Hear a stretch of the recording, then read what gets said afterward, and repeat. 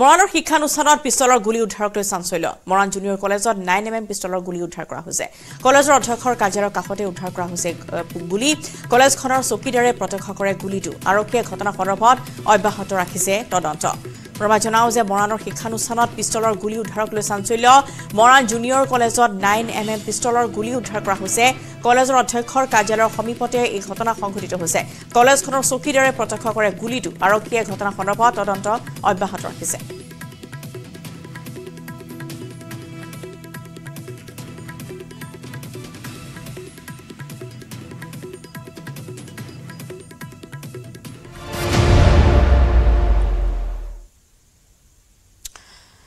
সামেদ আলীৰ সম্পত্তিৰ পাহাৰ সামেদ আলীৰ ঘৰৰ পৰা জব্দ কৰা হৈছে 25খন বেংক পাছবুক উদ্ধাৰ কৰা হৈছে বৃহৎ পৰিমাণৰ সোণৰ গহনা বৃহৎ পৰিমাণৰ হস্পিটেলৰ বিলু জব্দ কৰিছে সিএম ভিজিলেন্সে বিলৰ নামৰ বৃহৎ ধন ব্যয় কৰা দেখুৱাইছে চতুৰ সামেদে হস্পিটেলৰ বিলসমূহ ভুৱা বুলি সন্দেহ কৰিছে সিএম ভিজিলেন্সে বৰপেটাটো আছে সামেদ আলীৰ বিশাল মাটি আৰু সম্পত্তি পুনৰবাৰ জনাইছো যে সামেদ আলীৰ ঘৰৰ পৰা 25খন বেংক পাছবুক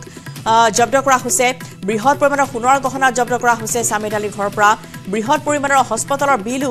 জব্দ কৰিছে সিএম ভিজিলেন্সে বিলৰ নামত বৃহৎ ধন ব্যয় কৰা দেখুৱাইছে চতুৰ সামেদে হস্পিটেলৰ বিলসমূহ ভুৱা বুলি সিএম ভিজিলেন্সে সন্দেহ কৰিছে বৰপেটাটো সামেদ আলীৰ বিশাল মাটি আৰু সম্পত্তিৰ তথ্য আহৰণ কৰিছে সিএম ভিজিলেন্সে বৰপেটাটো দুৰ্নীতিৰ সম্ৰাট সিএম ভিজিলেন্স সামেদ আলীয়ে গঢ়ি তুলিছিল আৰু সিএম ভিজিলেন্সে সকলো তথ্য ইতিমধ্যে সংগ্ৰহ কৰিছে 25খন বেংক পাছবুক সামেদ আলীৰ ঘৰৰ পৰা জব্দ কৰা হৈছে অৰ্থাৎ 25খন বেংক পাছবুকত কিমান পৰিমাণৰ সম্পত্তি সামেদ আলীৰে ৰাখিছিল সেই তথ্য সিএম ভিজিলেন্সে ইতিমধ্যে উদ্ধাৰ কৰিবলৈ সক্ষম হৈছে বৃহৎ পৰিমাণৰ সোণৰ গহনা সামেদ আলীয়ে ৰাখিছিল নিজৰ ঘৰত সেইসমূহ গহনা ইতিমধ্যে উদ্ধাৰ কৰা হৈছে ভুৱা বিল কিছু উদ্ধাৰ কৰা হৈছে হস্পিটেলৰ বিল যিসমূহ ভুৱা বুলি সিএম ভিজিলেন্সে সন্দেহ প্ৰকাশ কৰিছে বৃহৎ ধন ব্যয় কৰা দেখুৱাইছে চতুৰ সামেদে লগতে হস্পিটেলৰ এই বিলসমূহ তেওঁ এনেদৰে ভুৱা বিল বনাই তাৰ নামত বহু লাখ লাখ টকা লুটিছিল বুলি সন্দেহ কৰা হৈছে লগতে বৰপেটাটো সামেদ আলীৰ বিশাল মাটি আৰু সম্পত্তিৰ তথ্য লাভ কৰিছে সিএম ভিজিলেন্সে আৰু মহানগৰীৰ এগৰাকী অৱসৰপ্ৰাপ্ত কাৰ্যবাহী অভিযন্তাৰ বাসগৃহত আজি পুৱাৰে পৰা সিএম ভিজিলেন্সে অব্যাহত ৰাখিছে অভিযান সুকন্যা বৰাৰ পিছতে সামেদ আলীৰ ঘৰত আজি তালাচী অভিযান চলিল পুৱাৰে পৰা অৱসৰপ্ৰাপ্ত এগৰাকী অভিযন্তাৰ ঘৰত অভিযান চলাই সিএম ভিজিলেন্সে মূল বাসগৃহৰ কাষতে এটা ফ্লেট আছে সামেদ আলীৰ 2022 চনত অৱসৰ পিছৰে পৰা সৰু মটৰিয়াত নিৰ্মাণ কৰিছিল এটা অট্টালিকা আৰু এই অভিযানত বহু ভূমিৰ নথিপত্ৰ পাইছে সিএম ভিজিলেন্সে সকলোখিনি জব্দ কৰি পুনৰ পৰীক্ষা কৰিব ভিজিলেন্সৰ দলটিয়ে সৰু মটৰিয়াৰ নৱনিৰ্মিত বাসগৃহটো অভিযান চলাব সিএম ভিজিলেন্সে এই অভিযানত জব্দ কৰা হৈছে বহু কেইখন বেংক পাছবুক সামেদ আলীৰ ঘৰৰ মাটি কালিৰ জোখ মাপ লৈছে ভিজিলেন্সৰ দলটিয়ে যিসমূহ তেওঁ সম্পত্তি ক্ৰয় কৰিছিল সেই মাটি বাৰীৰ তালিকা ইতিমধ্যে প্ৰস্তুত কৰা হৈছে এখন দীঘলীয়া তালিকা ইতিমধ্যে প্ৰস্তুত কৰা হৈছে য'ত আয়তকৈ অধিক সম্পত্তি আহৰণৰ গোচৰত এই অভিযান অব্যাহত আছে পূব শৰণীয়াৰ লালমাটি পথত থকা সামেদৰ বিশাল অট্টালিকাটো অভিযান চলাইছে সিএম ভিজিলেন্সে সামেদ আলীক লগত লৈ এই অভিযানসমূহ অব্যাহত ৰাখিছে মুখ্যমন্ত্ৰী তদাৰকী কোষে 2023 গোচৰৰ ভিত্তিত অভিযান সিএম ভিজিলেন্সে চলাই আছে লোকৰ নিৰ্মাণ বিভাগৰ অৱসৰপ্ৰাপ্ত অভিযন্তা হৈছে সামেদ আলী নামী বেনামী বিশাল সম্পত্তিৰ গৰাকী সামেদ আলী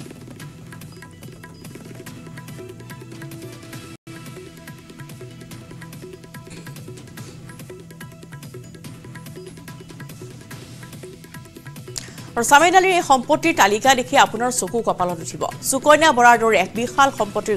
এগৰাকী অৱসৰপ্ৰাপ্ত অভিযন্তা সামেদ আলী গুৱাহাটীৰ 4 ঠাইত বিশাল অট্টালিকা আৰু ভূমি আছে সামেদ আলীৰ গুৱাহাটীৰ গান্ধী বস্তিত আছে দুটাকৈ বিশাল অট্টালিকা সৰু মটৰিয়া জুনালীত আছে বিশাল পৰিমাণৰ মাটি আৰু সম্পত্তি কৰিমগঞ্জত দীৰ্ঘ সময় ধৰি চাকৰি কৰিছিল সামেদ আলীয়ে 2022 চনত কৰিমগঞ্জৰ পৰা অভিযন্তাগৰাকী অৱসৰ লৈছিল কৰিমগঞ্জত কাম কৰি থাকোতেও নামে বেনামে ঘটিছিল সম্পত্তি লোক নিৰ্মাণ বিভাগৰ পথ নিৰ্মাণ বিভাগৰ দায়িত্বত আছিল কাৰ্যবাহী অভিযন্তাগৰাকী হাফলঙতো চাকৰি কৰিছিল দুৰ্নীতিগ্ৰস্ত সামেদ আলীয়ে নামী বেনামী বিশাল সম্পত্তিৰ গৰাকী আছিল সামেদ আলী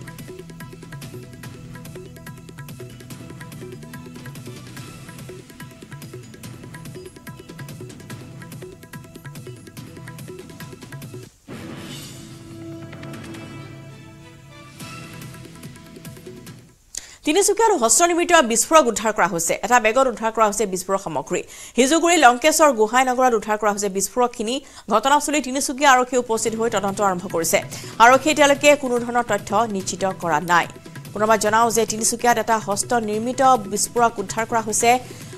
এটা বেগত উদ্ধাৰ কৰা হৈছে এইখিনি বিস্ফোৰক কিন্তু এতিয়ালৈকে আৰক্ষীয়ে কোনো ধৰণৰ নিশ্চিত তথ্য প্ৰদান কৰা নাই হিজুগুৰি লংকেশ্বৰ গোহাইনগৰত এই বিস্ফোৰক উদ্ধাৰ হৈছে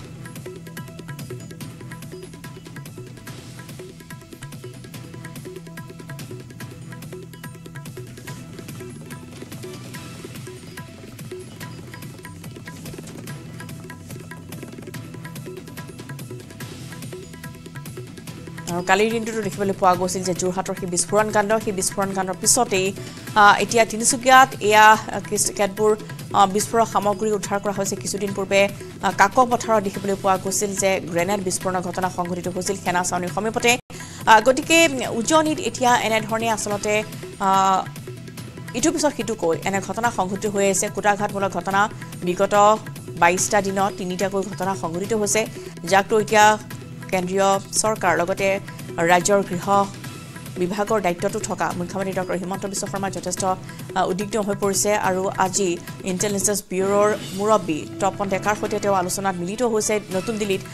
গতিকে উজনি অসমত এই যি বিস্ফোৰক উদ্ধাৰ কৰা হৈছে তিনিচুকীয়াত বিশেষকৈ আৰু 26 জানুৱাৰী সমাগত তাৰ পূৰ্বে এনেধৰণৰ এতিয়া বিস্ফোৰক সামগ্ৰী উদ্ধাৰ কৰা হৈছে তাক লৈ আৰক্ষীয়ে এতিয়া তৎপৰতা অৱলম্বন কৰিছে উজনিত আৰু এই বিস্ফোৰকখিনি সন্দৰ্ভত কোনো ধৰণৰ তথ্য প্ৰকাশ কৰা হোৱা নাই যদিও এনেধৰণৰ বিস্ফোৰক সামগ্ৰী কোনে ক'ৰ পৰা তালৈ আনিলে বা কোনে সেই স্থানত পেলাই থৈ গ'ল তাক লৈ এতিয়া অনুসন্ধান আৰম্ভ কৰিছে আৰক্ষীয়ে হিজুগুৰি লংকেশ্বৰ গোহাইনগৰত এটা বেগত উদ্ধাৰ কৰা হৈছে এইখিনি বিস্ফোৰক সামগ্ৰী উপাসনা গোস্বামী জনাব শেহতীয়া খবৰ উপাসনা কেতবোৰ বিস্ফোৰক উদ্ধাৰ কৰা হৈছিল আৰক্ষীৰ তৰফৰ পৰা কিবা নিশ্চয়তা প্ৰদান কৰা হৈছে কোনে ক'ৰ পৰা আনিছিল বা এইখিনি কেনেধৰণৰ বিস্ফোৰক আছিল উপাসনা হয় ৰশ্মিতা নিশ্চয়কৈ যেহেতু আমি আৰক্ষীৰ সৈতে যোগাযোগত আছো কিন্তু আৰক্ষীয়ে এই মুহূৰ্তত অস্বীকাৰ কৰিছে সেয়া বিস্ফোৰক সামগ্ৰী নহয় বুলি কৈছে কিন্তু যি প্ৰত্যক্ষদৰ্শী যি আচলতে সি স্থানীয় লোক বুলি কয় তেওঁলোকে আচলতে প্ৰত্যক্ষ কৰিছে আৰু দেখিছে কিছু বাৰুদ জাতীয় সামগ্ৰী তাৰ বাবে তেওঁলোকে আচলতে আতংকিত হৈ পৰিছে যিহেতু চাৰিওফালে ৰাজ্য দেখা গৈছে এটা পিছত এটা বোমা বিস্ফোৰণ সংঘটিত হৈছে বা এনেধৰণৰ বিস্ফোৰক সামগ্ৰী উদ্ধাৰ হৈ আছে তেনেধৰণে ৰাইজ আচলতে শংকিত হৈ আছিলে কিন্তু তাৰ পৰিৱৰ্তে দেখা গৈছে আজি পুৱাৰ ভাগত যিহেতু এনেদৰে ৰাস্তাত আচলতে পৰি আছে বাৰুদৰ আমি যে দেখিবলৈ পাওঁ কিছু সামগ্ৰী আমি দেখিবলৈ পাইছো বিস্ফোৰক সামগ্ৰী সেয়া চাই আচলতে ৰাইজে যিটো তিনিচুকীয়া আৰক্ষীক অৱগত কৰে আৰু তেনেদৰে তিনিচুকীয়া আৰক্ষীয়ে আহি যদি তদন্ত অব্যাহত ৰাখিছে ৰশ্মিতা কিন্তু তেওঁলোকে আচলতে তিনিচুকীয়া আৰক্ষীয়ে অস্বীকাৰ কৰিছে কৈছে সেয়া বিস্ফোৰক সামগ্ৰী বা তেনেধৰণৰ নহয় কিন্তু ৰাইজৰ প্ৰত্যক্ষদৰ্শী যি আচলতে তাত আছিলে যিহেতু ৰশ্মিতা তেওঁলোকে এটা কথা জনাইছে যে সেয়া বিস্ফোৰক সামগ্ৰী আছিলে যিহেতু তাত বাৰুদ দেখা গৈছে কিন্তু যথেষ্ট পৰিমাণৰ বাৰুদ তাতে একেলগে আমি দেখিছো ৰাস্তাত যিটো পৰি আছে তাত তেনেকৈ ঠিক নিশ্চয় আৰক্ষীয়ে উদ্ধাৰ কৰিছে কিন্তু আচলতে সমগ্ৰ তদন্ত যিটো চলি আছে ৰশ্মিতা হয়তো তদন্ত বোমা বিশেষজ্ঞৰ দল গৈছিল নেকি তালৈ সেইখিনি আৰক্ষীয়ে তাত উদ্ধাৰ কৰিছিল নে আন কোনো দল তালৈ গৈছিল ৰশ্মিতা সেই যি সামগ্ৰী ইয়াত পৰি আছিলে সেয়া আৰক্ষীয়ে আচলতে তেওঁলোকে আহি সমগ্ৰ যি প্ৰক্ৰিয়া আছে নিৰীক্ষণ কৰি তেওঁলোকে নিজে আচলতে সেই যি বিশ্ব সামগ্ৰী তাত উদ্ধাৰ কৰিছে কিন্তু আৰক্ষী যদিও ৰশ্মিতা অস্বীকাৰ কৰিছে কিন্তু সেয়া হস্ত নিৰ্মিত বোমা বুলি ইতিমধ্যে একাংশই তাত চাই তেওঁলোকে আৰক্ষীক জনাইছে যিহেতু বহুতে আচলতে এই সমূহ ঘটনা আচলতে যিহেতু টিভিৰে সকলোৱে প্ৰত্যক্ষ কৰি থাকে যিহেতু ৰাজ্যখনত দেখা গৈছে বিভিন্ন সময়ত ৰশ্মিতা যিটো বোমা বিস্ফোৰণ ঘটনা যিটো সংঘটিত হৈ আছে যোৱাকালি যিটো আমি যোৰহাটত দেখিছো একেই ঘটনা সংঘটিত হৈছে সেয়াতে আচলতে তিনিচুকীয়া আৰক্ষীয়েও দেখা গৈছে ইতিমধ্যে সষ্টম হৈ আছে ঠায়ে ঠায়ে তেওঁলোকে নিজৰ অভিযান আচলতে প্ৰতিদিনে তেওঁলোকে চলাই আছে অব্যাহত ৰাখিছে যিহেতু তিনিচুকীয়াখন অতি এখন স্পৰ্শকাতৰ জিলা বুলি কোৱা হয় ওচৰতে যিহেতু অসম অৰুণাচল আছে অতি সহজে আচলতে অসম অৰুণাচল সীমান্তৰ ফালৰ পৰা আচলতে বিস্ফোৰণ সামগ্ৰী হওক বা যিসমূহ হাতিয়াৰ আছে তেওঁলোকে লৈ আহিব পাৰে সহজতে তাৰ বাবে তিনিচুকীয়া আৰক্ষীয়ে নিৰাপত্তাৰ দিশটো কটকটীয়া কৰি আচলতে যদিও সহযোগিতা কৰিছে ৰশ্মিতা কিন্তু আজি যি ঘটনা সংঘটিত হৈছে তাকে লৈ আচলতে আতংকিত হৈ পৰিছে সকলোৱে এই মুহূৰ্তত নিশ্চয় উপাসনা ধন্যবাদ জনাইছো আপোনালোক তিনিচুকীয়াত এই বিস্ফোৰণ সন্দৰ্ভত আৰক্ষীয়ে কৈছে যে সেয়া বিস্ফোৰক সামগ্ৰী নহয় কিন্তু কোনো লোকে হস্ত নিৰ্মিত বা বোমাৰ বাবে এইখিনি সামগ্ৰী লৈ যোৱা বুলি সন্দেহ কৰিছে প্ৰত্যক্ষদৰ্শীয়ে কিন্তু আৰক্ষীয়ে নচ্ছাত কৰিছে এই অভিযোগ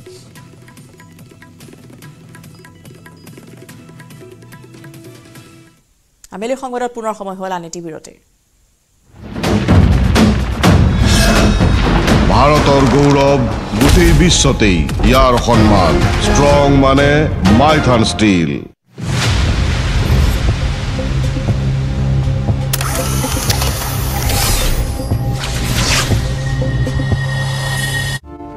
যিসমূহ তাত মূল চহৰ আছে য'ত হামাছৰ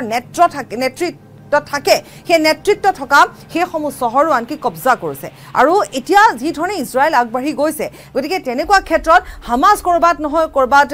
যেন এক প্ৰকাৰ পৰাজয়ৰ দিশে গৈ আছে যেন বোধ হৈছে আৰু সেইবাবে হামাছে যিহেতু পৰাজয় বৰণ কৰিব নিবিচাৰে গতিকে সেই 137 গৰাকীক লৈ এক প্ৰকাৰ যেন ইজৰাইলক ভয় ভাবুকি দিয়াৰ চেষ্টা কৰিছে যে আমি হত্যা কৰি দিম কিন্তু এই গোটেই বিষয়টোৰ ক্ষেত্ৰত বেঞ্জামিন নেতানয়াহু সম্পূৰ্ণৰূপে নীৰৱ ভূমিকা গ্ৰহণ কৰিছে কাৰণ বেঞ্জামিন নেতানয়াহুৱে এটা কৰিব কি কথা হৈছে যদিহে এই 137 গৰাকীক মুকলি কৰি আনিবলৈ হয় তেতিয়াহ'লে পুনৰ যুদ্ধবিৰতি হ'ব লাগিব যিটো ইজৰাইলে নিবিচাৰে ইজৰাইলে সম্পূৰ্ণৰূপে হামাছক নিষেধ কৰাটো বিচাৰি আছে আৰু সেইবাবে এনেধৰণৰ যুদ্ধ চলাই আছে গতিকে এই 37 গৰাকীক মুকলি কৰি আনিবলৈ হামাছৰ যি চৰ্ত থাকিব সেই চৰ্ত ইজৰাইলে মানিব লাগিব য'ত নেকি ইজৰাইলে সেই চৰ্ত নামানে গতিকে যদিহে চৰ্ত নামানে ইজৰাইলে তেতিয়াহ'লে সেই 137 গৰাকীৰ জীৱন যাব নেকি সেই 137 গৰাকী হামাছে হত্যা কৰিবই নেকি যি ধৰণে হামাছে ইতিমধ্যে হুংকাৰ দিছে গতিকে এতিয়া বেঞ্জামিন নেতানয়াহুৰ অৱস্থা এনেকুৱা হৈছে যে যদিহে সেই যুদ্ধবিৰতিৰ কথা বা হামাছৰ যি হেঁচা সেই হেঁচাৰ আগত যদি ইজৰাইলে বা বেঞ্জামিন নেতানয়াহুৱে হৈমান হৈ যায় তেতিয়াহ'লে তেওঁ এক প্ৰকাৰ পৰাজয় হ'ব আৰু যদিহে সেই 137 গৰাকী পণবন্দীক হামাছৰ হাতত এৰি দিয়ে একেবাৰে হত্যা কৰিবৰ বাবে তেতিয়া বিশ্বৰ আগত কেনেকৈ মুখ দেখুৱাব গতিকে এতিয়া এনেকুৱা ধৰণৰ এটা অৱস্থাৰ মাজত বেঞ্জামিন নেতানয়াহু আছে আগলৈ গ'লেও তেওঁ কুঁৱা পায় পিছলৈ গ'লেও তেওঁ দ গাত পায় কিন্তু বেঞ্জামিন নেতানয়াহুৰ এই যিটো স্থিতি এই স্থিতিক লৈ কিন্তু হামাছ কৰবাত নহয় কৰবাত যেন হামাছে ভয় খাইছে এতিয়া হামাছৰ চৰ্তসমূহ কি এতিয়াও হামাছৰ এটাই চৰ্ত যে ইন্ধন বন্ধ কৰি দিয়া হৈছে সেই ইন্ধনসমূহ আকৌ দিব লাগে এতিয়াও যিহেতু ইজৰাইলৰ কাৰাগাৰত আবদ্ধ হৈ আছে বহু কেইগৰাকী পেলেষ্টাইনী লোক তেওঁলোকক মুকলি কৰি দিব লাগে তাৰ উপৰিও এতিয়ালৈকে যিহেতু যি ধৰণে যুদ্ধ চলি আছে সেই যুদ্ধ হাম কটাব লাগে যুদ্ধ বিৰতিলৈ আহিব লাগে গতিকে এনেকুৱা ধৰণৰ যিকেইটা চৰ্ত পূৰ্বৰ পৰা আছিল সেই চৰ্ততে এতিয়াও আছে হামাছ কিন্তু ইজৰাইল অৰ্থাৎ বেঞ্জামিন নেতানয়াহুৱে কোনো ধৰণৰ চৰ্তলৈ আৰু নাযায় সম্পূৰ্ণৰূপে শেষ পৰ্যায়লৈকে এটাকৈ হামাছ সন্ত্ৰাসবাদীক নিষেধ নকৰালৈকে ইজৰাইল বহি নাথাকে সেই কথা ইতিমধ্যে ইজৰাইলৰ তৰফৰ পৰা স্পষ্ট ৰূপত কৈ দিয়া হৈছে তেতিয়াহ'লে সেই 137 গৰাকী পণবন্দীৰ কি হ'ব যি এতিয়াও হামাছৰ ওচৰত আছে যাৰ যিসকল পৰিয়ালৰ লোক তেওঁলোকে এতিয়াও তেওঁলোকে উচুপি আছে এতিয়াও তেওঁলোকে বিচাৰিছে তেওঁলোকে কেতিয়াবা এক সুযোগে জনাইছে যে মোৰ ছোৱালী আছিলে সেইগৰাকী মোৰ ল'ৰা আছিল মোৰ সন্তান আছিল যাক হামাছে লৈ গ'ল কিন্তু আজিলৈকে মুকলি কৰি নিদিলে গতিকে তেওঁলোকে এতিয়াও অপেক্ষা কৰি আছে চকুলো টুকি অপেক্ষা কৰিছে কি হ'ব সেই 137 গৰাকী বন্দী কিন্তু এইফালে ইজৰাইলে হৈমানো নহয় বা ইজৰাইলে এই গোটেই বিষয়টোৰ ওপৰত সম্পূৰ্ণৰূপে এক নীৰৱ ভূমিকা গ্ৰহণ কৰিছে ইজৰাইলৰ শত্ৰু এনেকুৱা নহয় যে এই যুদ্ধখন এবছৰ চলিব বা আৰু 4 মাহ 5 মাহ চলিব হয়তো আৰু এমাহৰ পিছতে এই যুদ্ধখন শেষ হোৱাৰো সম্ভাৱনা থাকিব কাৰণ ইজৰাইলৰ বাবে গাজা সম্পূৰ্ণৰূপে শেষ কৰি দিবলৈ বৰ বিশেষ এটা সময় নাথাকে কিন্তু বাধা আহিছে কাৰণ ইজৰাইলী সেনাসকল বেমাৰত পৰিছে এনেকুৱা ধৰণৰ এটা সংক্ৰমণ ৰোগত তেওঁলোক আক্ৰান্ত হৈ পৰিছে খাদ্যৰ বাবে কাৰণ তাত যেহেতু তেওঁলোকে যি খাদ্য সেৱন কৰিবলগীয়া হৈছে সেয়া বৰ এটা স্বাস্থ্যকৰ পৰিৱেশৰ মাজত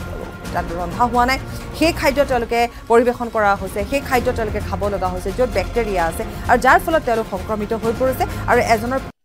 बुलंद इरादों के सफर का सरताज हूँ मैं शहर से गांव तक सड़कों का मोहताज हूँ आ रहा हूँ मैं आसाम की सड़कों पर कुमार इंजीनियरिंग का नया ताज हूँ coming soon Kumar engineering we understand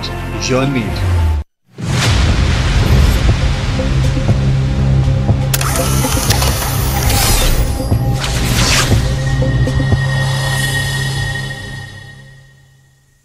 আবেলি সংবাদ যোৰহাটৰ সেনা ছাউনীৰ বিস্ফোৰণৰ এনআইএ তদন্ত হ'ব কাজিৰঙাত এই মন্তব্য কৰিছে ডিজিপি জিপি সিঙে নাম নোলোৱাকৈ আলফা স্বাধীনক প্ৰত্যাহ্বান জনালে ডিজিপিয়ে মোৰ ঘৰ কাহিলীপাৰাত অফিচ উলুবাৰীত সাধাৰণ লোকক হাৰাশাস্তি নকৰি মোৰ ওচৰলৈ আহক শিৱসাগৰ বিস্ফোৰণৰ তদন্ত দায়িত্ব দিব এনআইএ আৰু অসম আৰক্ষীয়ে যুটীয়াভাৱে কৰিব তদন্ত শিৱসাগৰ যোৰহাটৰ বিস্ফোৰণৰ দায়িত্ব লৈছে আলফা স্বাধীনে